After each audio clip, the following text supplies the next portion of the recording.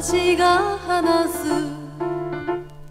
伝説をあなたは笑って聞き流す。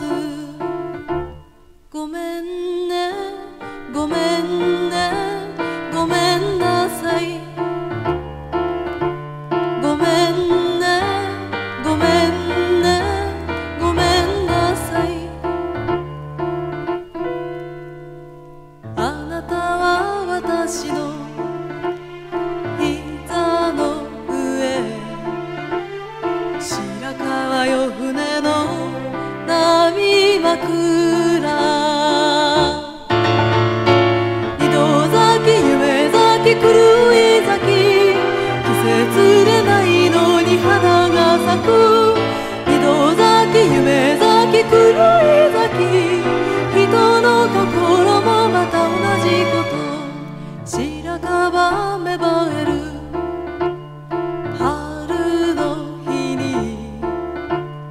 秋の花が欲しくなる。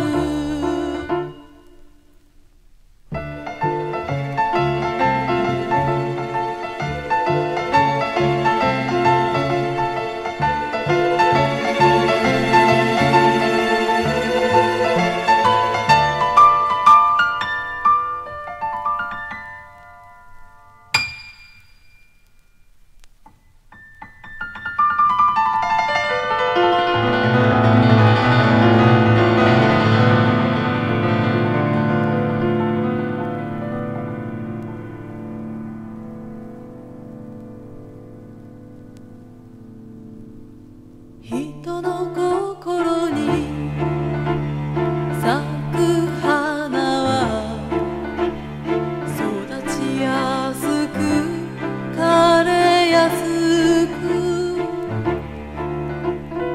野の草分けて吹く風は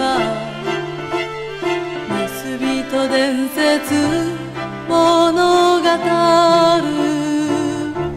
ごめんねごめんねごめんなさい。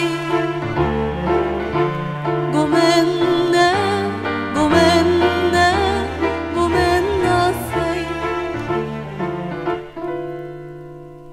私の花を盗んだ人は野脇のように駆け抜けた。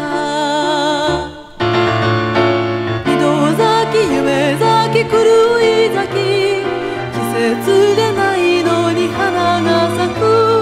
井戸崎夢崎狂い咲き、人の心もまた同じこと。